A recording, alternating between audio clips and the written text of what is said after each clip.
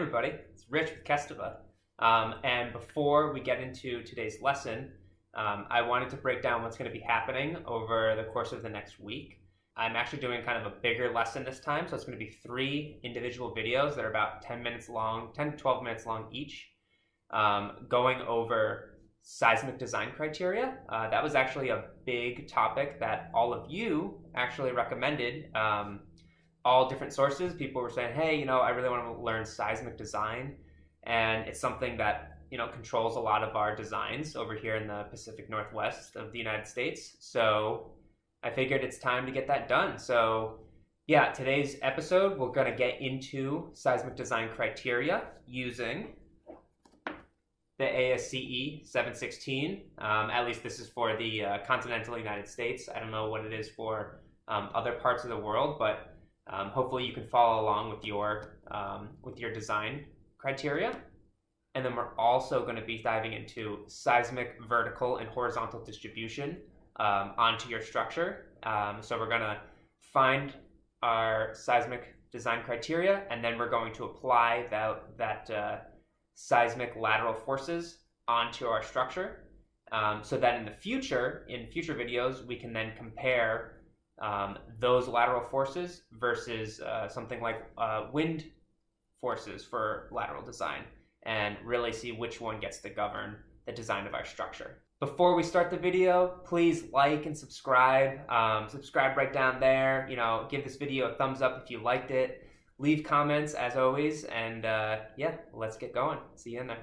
All right, let's go. So what we're going to be needing today is our ASCE 716 manual, which is the minimum design loads and associated criteria for buildings and other structures. It's it's kind of the grand poobah of code for a structural engineer for building design. And today we're going to be using chapters 1, 11, 12, and 22. Now, I do have them in PDF version, so I'm going to be walking you through them today. So you don't necessarily need your own copy with you, which is great. But if you have one, that makes it even better. It makes it maybe a little easier for you to follow along. All right, let's jump right in. So we have a building located in Longview, Washington. So that's in the continental United States on the west coast, located in what's called the Pacific Northwest region. I'll pop a map up for you right now, located right there. Not Washington, D.C., not the greatest place ever, but Washington, the state. So that's where our structure is going to theoretically be located today. And we do have, like I said, it's going to be a wood frame structure. It's going to be single story. It's going to be a gable design, and the following parameters are what's needed. So you need height requirements of your structure for seismic design criteria. So we're going to have a 10-foot single-story structure, but then your gable roof is going to be 12 feet. What we're going to start off with first is diving into the ASCE manual. All right, let's go. So here's chapter 1. This is general requirements, and the first thing we're going to need is our risk category. Now this can be found in table 1.5-1. Let's scoot down there. All right, so here we are. I'm going to blow this up for you. Table 5.1-1. Doesn't really look like a table, but here it is nonetheless. This is page 4. And what we do here is we need to define what our risk category is for the type of building that we have. And so we'll take a look at the different risk categories. So risk category 1, building and other structures that represent low risk to human life in the event of failure. So that's those are really, really small structures, maybe a little pergola or a gazebo or a bus shelter, all single story, something that if it were to fall over, most likely it wouldn't result in loss of human life, like they're basically just stated there. I just said it in a different way. So for us, we're going to have basically a typical, say it's like a light commercial building is what we're going to be using. So it would not be risk category 1. Risk category 2, all buildings and other structures except for those listed in risk category 1, 3, and 4. Yeah, super specific, right? So basically what they mean by that is you need to check if your structure falls under risk category 1, 3, or 4, and if it doesn't, then it's by default risk category 2. So risk category 3 are buildings and structures, the failure of which could pose a substantial risk to human life. So this is light commercial. It's really, it wouldn't fall under that. This would be something more like assembly areas or concert halls or a movie theater, somewhere where large sums of people can meet at one time. So that's not going to be us. And then risk category 4 is the grand poobah. That's basically, and this is a word that you should get familiar with. This is buildings and other structures designed as essential facilities. So essential facilities are in the event of a natural disaster, so a seismic event, we have a massive earthquake. Facilities that are required to help the general public and get over and provide disaster relief, those are classified as essential facilities. So fire stations, police stations, hospitals, there's probably a couple dozen other, but those are usually the big ones. Schools fall under essential facilities. And then as you look a little further here, they talk about basically hazardous waste facilities here, anything that's holding some pretty nasty stuff. We want to make sure that doesn't, those structures don't fail, and then we have chemical spills all over the place. So that is also definitely not our building unless you got some shady activity going on inside of your light commercial building. So that means it's not category 1, it's not 3, and it's not 4. That means we're risk category 2. Risk category 2. Next, we need our site class. So our site class is not actually going to be found in the code. We are actually going to go to an external source that is commonly used by engineers. So we're going to flip over to the internet. Now, little shameless plug here. I use Brave browser. Super awesome, super sweet. I would highly suggest you download and use it instead of the other ones. They do a really good job of protecting your privacy. But yeah, that's just my opinion. They don't endorse me at all or anything like that. Maybe one day. All right, so you're here in Google, and what you're going to type in is hazards.atcouncil.org. And what this will take you to is the ATC website. And again, like I said, this is a website that is commonly accepted by structural engineers to use. Their data is really spot on and is updated regularly. And what you need to do is you come down to your address, and we'll type in Longview, Washington. And then we're going to specify seismic. And then you have 3 things here. So your reference document. So we are using ASCE 716, but there's other codes here. IBC, other ASCEs, a few others that I'm actually not familiar with. Maybe some of you could chime in the comments, but we are 716. Our risk category, we already defined, is 2. And now our site class. Well, our site class is usually defined by the geotechnical engineering report. But what happens if you don't have one of those and you're designing one of these like a commercial structure? Per code requirements, per 716, it does say that you typically you have to default to site class D. So right here you have D default. So that's what we're going to be using. Then the site will generate some outcomes that we need. So we need to take these S1 parameters and bring them back over to our problem.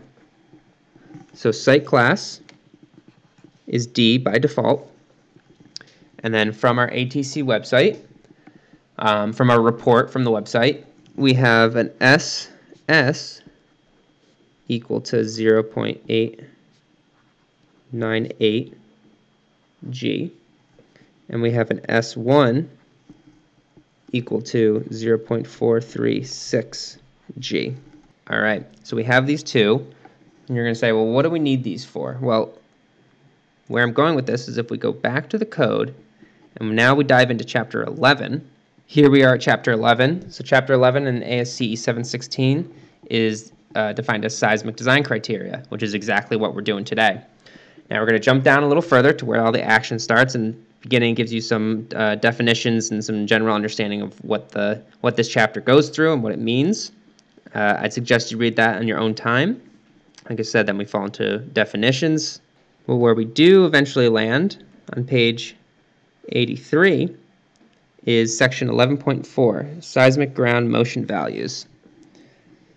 So for this, we're going to scroll a little further, and this is really the start of where you start to accumulate all of your seismic design criteria. So site class we got, site class D.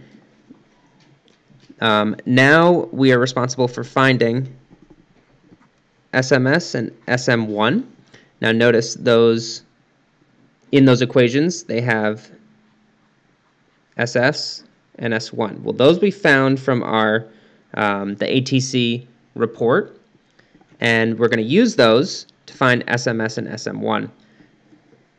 So now we need FA and FV. So let's start with SMS. So that means we need to find FA. FA can be found table 11.4-1. And all we do is we know our site class is site class D, and then our SS value is 0.898. So basically our S is 0.9. That means we are somewhere in here.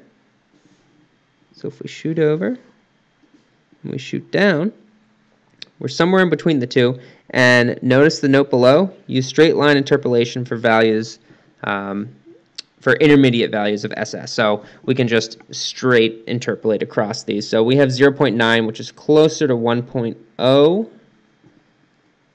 than it is to 0.75, but not by much. So really we could say, 1.15 would be justifiable. But we need to be careful here, because in the notes above, if we read starting here, where site class D is selected as the default site class per section 11.4.3, that we have done that, the value of FA shall not be less than 1.2. All right, well, that means that this is no good, and our FA is actually equal to 1.2. So we're going to jump back. So now we know FA is equal to 1.2. Now we need FV. FV is really straightforward as well. That can be found in table 11.4-2. This is the long period site coefficient, FV. Same thing, site class, D. And for S1, we have 0.436. So it's somewhere in here. 0.436, that gets us about 1.85. It doesn't need to be absolutely spot on exact. I mean, that value is more than close enough. So, but if you'd like to do perfect interpolation, that's absolutely fine too. So 1.85, that is FV for us. So we're going to head back. All right, and now we know from the equations, take these,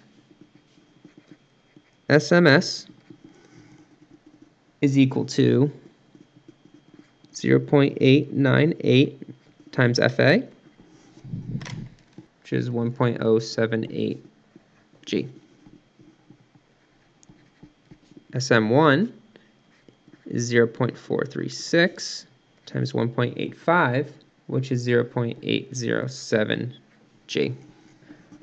All right, wonderful. Well, now, if we head back to the code, what's the next step? So we have both of these. We're good. Now if we scroll a little further, now you need your design spectral acceleration parameters, which are these right here. So SDS and SD1. These are important. And they're really straightforward. SDS, as you see, just equals 2/3 of SMS, and SD1 equals 2/3 of SM1. So let's jump back. So now SDS equals 2/3 of 1.078, which gets us 0.64 G. SD1 equals 2/3 of 0.807, which gets us 0.538 G. Next, we need our seismic design category. And this you can find in table 11.6-1. So let's jump over. So here we are, table 11.6-1, seismic design category.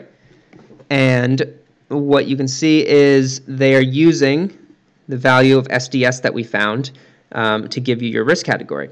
So our SDS is 0.64. If you recall, I'll write it there. So where does that drop us? That drops us in this category. SDS is greater than 0.5 in the Pacific Northwest. Pretty much always is. It's very seismic. It's seismic country, so earthquake country, however you want to say it. So that's pretty typical for us.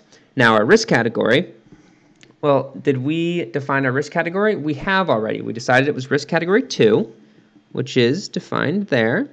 So that means, whoop, we go across. Seismic design category is D. That equals D. Next, we need our seismic importance factor, which is defined as IE. We're also going to need HN and N. So HN is the structure roof peak height, and this is where the lateral forces that we are solving for are going to be applied. And per code requirement, they're applied at the mid-height of the roof line. So for us, we do that. That is going to be HN, which mid-height just means that that distance to the peak is equal to the eave, which means it's just the total height of the roof just divided by 2, which is 6 feet. Add that to the height of your wall. That gets us HN equals 10 feet plus 6 feet equals 16 feet. Wonderful. N is just the number of stories above the base. For us today, that's just 1. So N equals 1. Now we're back to the seismic importance factor, IE. So this can be found in table 1.5-2. So let's head over.